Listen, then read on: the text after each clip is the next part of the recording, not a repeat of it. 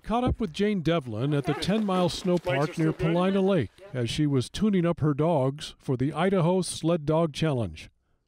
So right now I'm just putting Musher Secret. It's a wax in their paws that keeps all these snowballs from getting stuck, so it doesn't feel like you're running on rocks.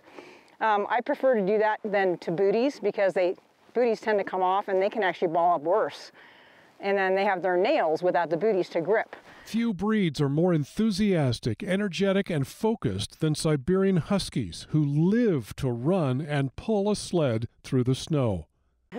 No, they love it. They're doing it because they love it. And you know, there's the pack mentality. They get real excited. And at a certain age, they kind of tell you, I'm done, you know, maybe just use me for a ski driver dog or, you know, go on hikes. Most of them go to about 9 or 10, the racing. And they live out their life, you know, feeling the best they deserve. Devlin, who owns Snow Mouse Kennels near Sunriver, is running her team of sled dogs in the Warm Lake Stage Race, one of 3 events in this year's Idaho Sled Dog Challenge. You're not just standing there, you're working. You're definitely calling the commands. You're, you know, always watching your dogs, make sure everybody's, you know, running healthy, you know, nobody's injured, you're keeping the speed comfortable. You're often running up hills behind them. As long as those lines are tight and they're working, you're running behind them.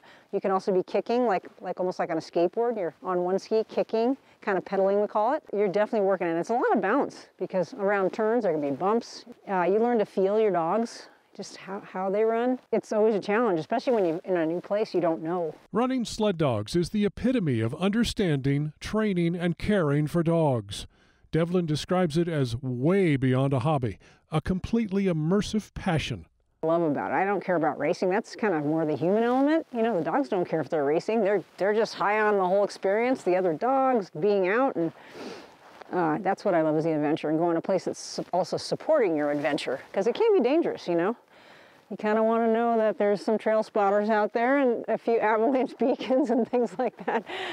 And so all the wonderful volunteers are what you rely on, those people that are out there in the cold, you know, spotting on the trail, helping handle the dogs. You can help Devlin and her dog teams by letting them pass if you encounter them on the ski and snowmobile trails in the backcountry.